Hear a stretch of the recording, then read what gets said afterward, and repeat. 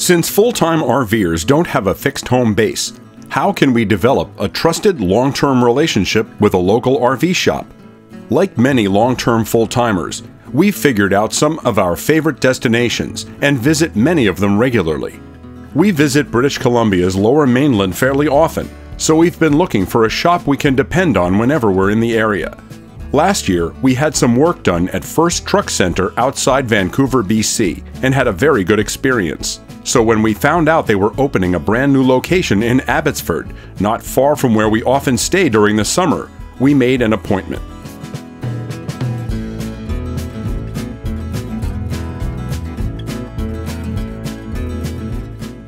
If you're wondering why we'd go to a truck service center, it's because most of the chassis components on a diesel pusher are the same as on big trucks. So lots of them, including First Truck Center, service motorhomes too, and many service gas rigs as well.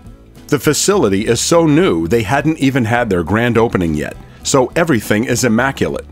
We spent the night, both before and after our appointment, right here in their lot. First thing in the morning, we headed inside to get checked in with a service advisor. As you'd expect in Canada, everyone is incredibly friendly. We reviewed everything that we'd be having done to be sure we're all on the same page. Oil change, motorhome lube service, includes your fuel filters, your coolant levels, checking your belts and grease. We've also requested a coolant flush, checking the ride heights. Oh, and you got those specs okay? Oh, let's check that. That'd be great. Since full-timers usually spend their day in the waiting room, a clean, comfortable environment with free coffee and Wi-Fi, good workspace, and a TV is a big plus. Any truck facility that also caters to RVers knows that our homes need special protection. Standard procedure is to cover floors and carpets, and to protect the driver's seat too. Besides checking fluids the traditional way, our technician also runs the transmission through a diagnostic routine that reports the level digitally, confirming it's okay. Then it's time to bring the RV inside. One of the things that keeps the shop cleaner and more accessible is the lack of old-fashioned pits. These modern lifts make it easy to access everything from floor level. But since the Abbotsford location is so new, they haven't yet received the 2 extra lifts that are required to raise our tag axle RV. So our rig will have to wait until our next visit for its first time up in the air. It's not a problem though, as everything that needs to be done can be taken care of on creepers, with the RV on the floor in this bay. We're having the following routine maintenance done. Changing the oil and filter, which is easier with this giant rolling oil pan.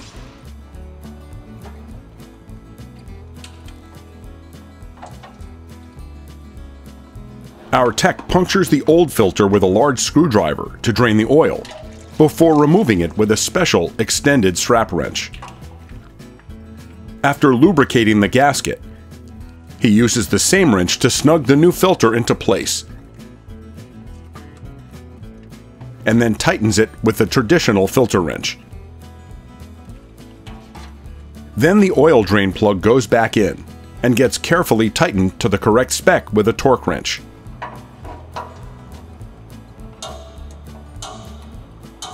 Now it's time to add oil.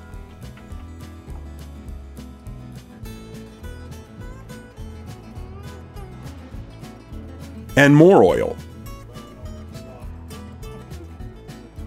And even more oil. Our engine holds almost 30 quarts. After a check of the dipstick, it's time to start the engine and check for oil pressure. The level will get confirmed again later as a final check. Next up are the fuel filters and the air dryer. They'll replace both the 2-micron fuel filter and the 10-micron fuel water separator. Unlike the last shop that serviced our rig, First Truck installed the same Fleetguard OEM filters that originally came on our Cummins engine, which we prefer. And of course, when it comes to the air dryer, they used the exact same Meritor Wabco replacement we've always had. One of the dirtiest jobs of all is lubing the chassis. Lots of the grease fittings are hard to find and even harder to reach. There are so many that it's a challenge to be sure they've all been greased, unless you know what you're doing. And of course, having the right tool for the job makes it a lot easier too. When those other 2 lifts arrive, we bet the techs will be really happy the next time a tag axle motorhome pulls in for service. At least the smooth concrete floor makes rolling around on creepers easier, but on our next visit, we'll look forward to seeing our rig up in the air. We're also getting our ride height checked. This is a crucial adjustment on any RV with air suspension that has to be set to exact factory specs. If the height isn't correct, it can do serious damage to the driveline. Having professional eyes on this can uncover things like these worn-out bushings on the ride height control rod. The tech replaced them with new ones, then adjusted the ride height to protect our expensive drivetrain. It was also time to replace the coolant after running a cleaning solution through the system. Repeated thorough flushings clear out all of the old coolant.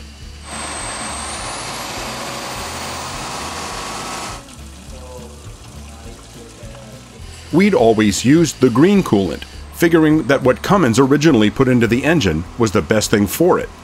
But we always talk about how we keep learning, and the technician taught us that coolant technology has improved since our RV was built 13 years ago. Red OAT coolant protects better, lasts longer, and actually costs less.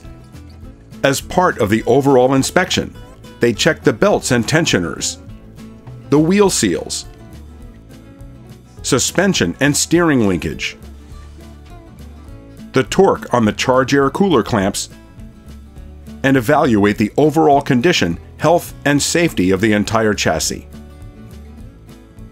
The next morning, the shop was closed for the grand opening ceremony. Customers, employees, and invited guests gathered to celebrate the official opening of the newest First Truck Center facility. They also had an array of beautiful new Freightliner trucks on display. We stayed for the ribbon cutting,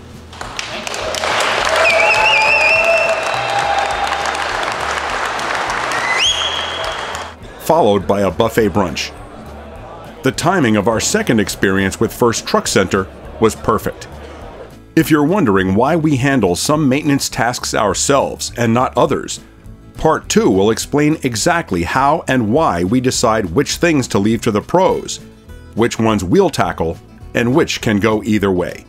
We'll even share a problem that First Truck found during this visit that we wouldn't likely have discovered if we'd done all this work ourselves. It could have led to a breakdown on the side of the road, or worse yet, a fire. Be sure to check out our next video for complete details about what happened. If you have plans to RV in beautiful British Columbia or near one of First Truck Center's Alberta locations, consider getting your rig serviced here. The favorable exchange rate makes having work done in Canada cost less than it seems. If you like this video, please give us a thumbs up and be sure to subscribe and turn on channel notifications. A special thanks to everyone who's joined us on Patreon, including a super thanks to the supporters listed here in the credits. Their participation helps make these videos possible and also provides them with special access to our premium content. We hope you'll join us there too. Be sure to check out RV Maintenance Part 2 in our next video. As always, safe travels and thanks for watching.